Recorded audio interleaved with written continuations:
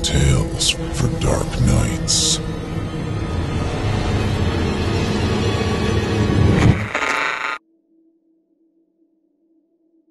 The Quiet Sky by Ryan Brennaman, performed by Otis Gyrie.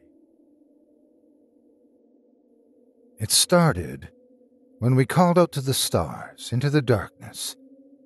We felt so small, tumbling through vast emptiness, while clinging to the skin of the world and without a single reason why. We were curious, yes, but ultimately I think we were just terribly frightened. And we were young, so very young. We were children, and like a lonely, lost child, we did the only thing we could think of to make it stop. We did what we thought we had to do to make the universe make sense. We called for help. For years we scanned the sky for a sign. We sent signals to the stars in the darkness beyond. Are we alone? But the skies were quiet, always so quiet, leaving us to our own makings. But crying children never cease, and neither did we. We sent calls into every corner of space for decade after decade. We refused to believe no one was out there. They had to be. Yet, for some unknown reason, they never answered us. Everyone remembers when that changed. They think it responded to the Arecibo message from 1974. The response to the Arecibo message was received almost 3 months ago in 2 separate parts. The first part of the message was received at the Hat Creek Radio Observatory in California. The Allen telescope array picked up what sounded like static interference that continued on for over an hour.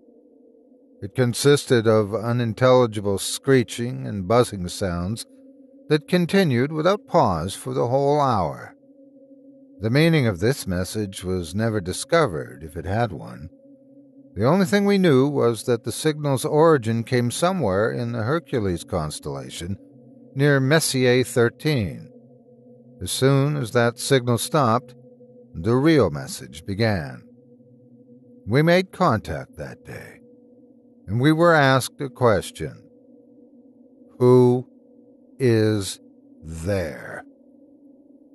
It came not through the radios, but as a voice inside all of our heads, asked the question to all of us. I heard it. My wife heard it. The young heard it, and the old heard it. Even the deaf heard it. Everyone, everywhere, heard this voice whisper that question in their heads, in every language on earth. I remember it almost too clearly. It asked in that familiar yet indescribable voice that's always there in my mind. It was like one of my own thoughts had gone rogue and had decided to speak directly to me. The world seemed to stop as everyone listened for what came next. Where are you?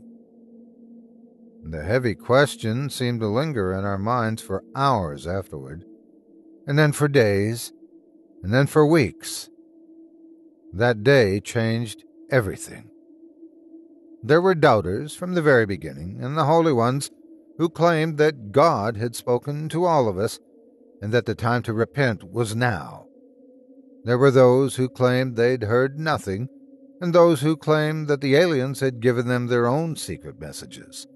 And of course, there were those who truly believed that we had been contacted for the first time by an extraterrestrial race like us, one ready to communicate, ready to lead us out of the dark. We were wrong. We never made contact with alien life, at least nothing comprehensible or discernible to human understanding. The stars are vast, and in their vastness, our voices had touched the ears of something truly incomprehensible, something hungry and malevolent. The voice. We realized our mistake when the ground started to groan.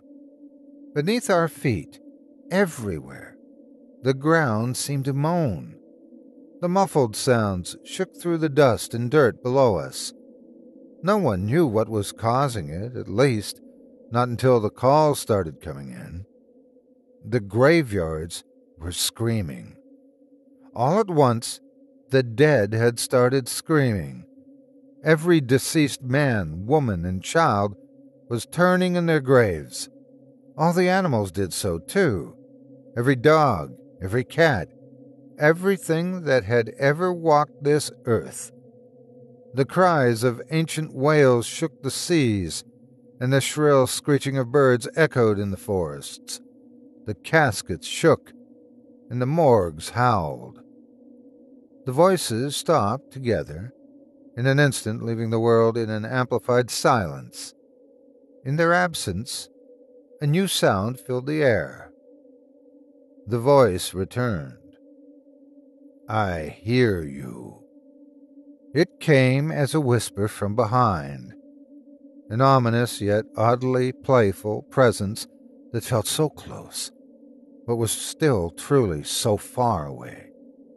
It let us breathe in the silence for a moment before it made us a promise. It was a promise we all knew to be true. "I am coming." The voice was gone, and the air was again filled with screams.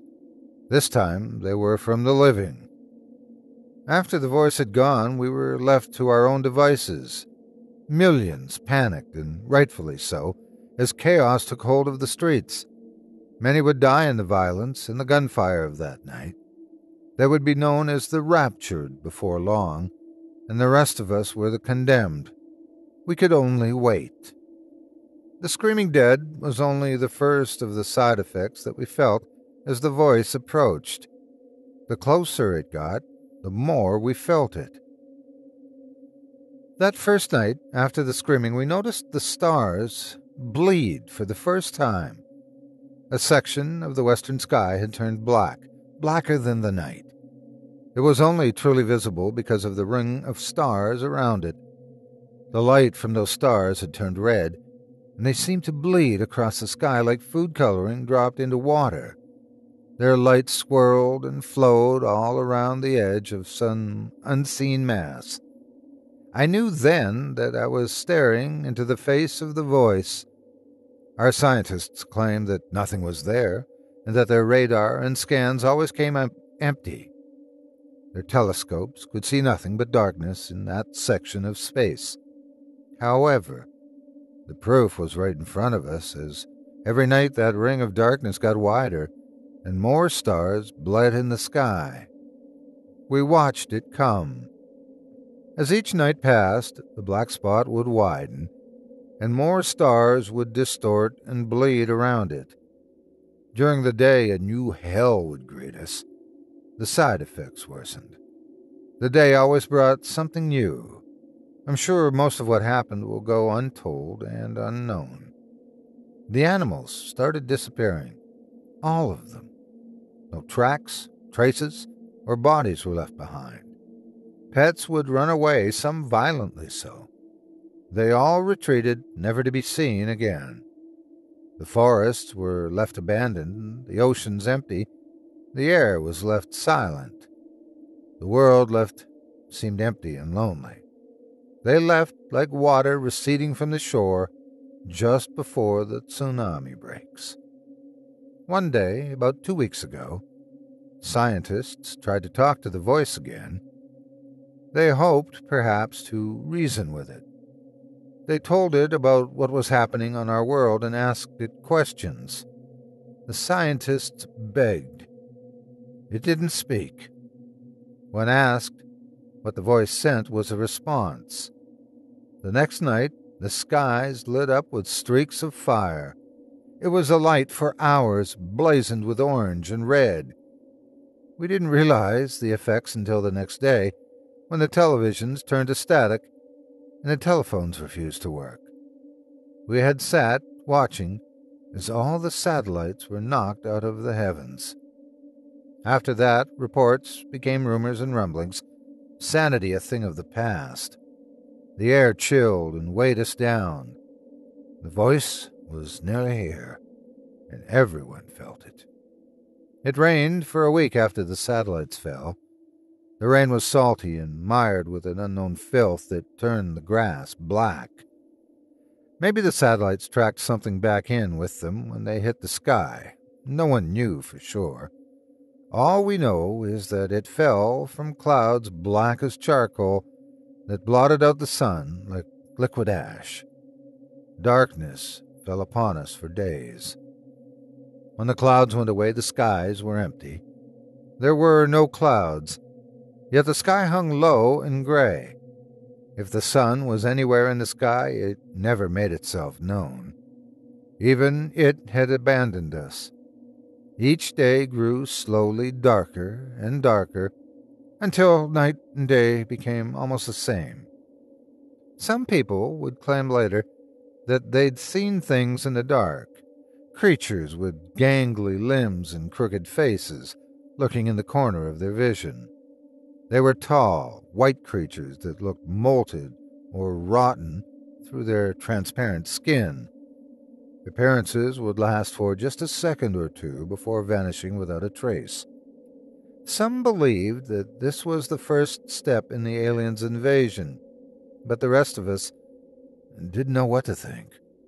We just knew that it was nothing that simple or benign. They must have been hallucinations, just more madness to endure, but ultimately as harmless as anything else. As harmless as the screams of the dead, the missing animals, and the dying sky. Appearances slowly increased in duration and number. I think everyone saw them once at least, but I don't think a single person would ever guess why they were truly here. They never touched nor spoke to anyone, and they certainly never harmed anyone. Most who got good looks at them described them as mournful or sorrowful looking. Some even claimed the creatures watched over them at night, and others even claimed that it seemed as if the creatures were sorry for them. One claimed to have even seen one prostrate on the ground, hands clasped above its head. He said it was praying for us. Prayer was no help. Churches and places of worship that had divided us for so long failed to bring any hope in the end. The voice let them pray and beg for a while, but just days ago the voice ended it all. No one questioned how, for at this point, nothing that happened surprised anyone anymore. But on the final day, all books of worship burned. Every last Bible, every Quran, everything. People rushed to their faith centers, but found no solace. The church and temples had suffered the same fates, if not worse. The people were left, abandoned by their greatest hopes. There were rumors of churches all over the world, with walls formed from the bodies of those who sought refuge. They were merged to the walls, stuck to them like flies in a trap.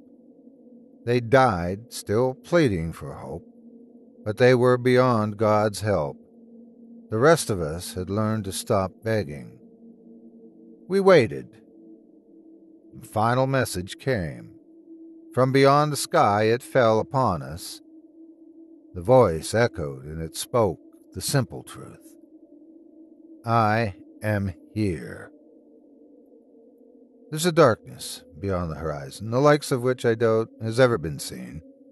It brings with it the screams of countless souls, and it moves fast. The stars are dying now, and I know they'll never be seen again. The light is dying so fast. I leave this not as a warning. No, it's far too late for that. Instead, consider this the last realization, the last humanity will ever know. For we used to wonder whether or not we were alone and lost, but never whether or not we were safe and hidden. The universe is infinite, and our understanding was significantly more finite. We should never have beckoned to the darkness. Instead, we should have clung to the light and closed our eyes every time we were turned to the void. As the final minutes approach, I hold one final truth to be certain. I know now why the skies were always so quiet.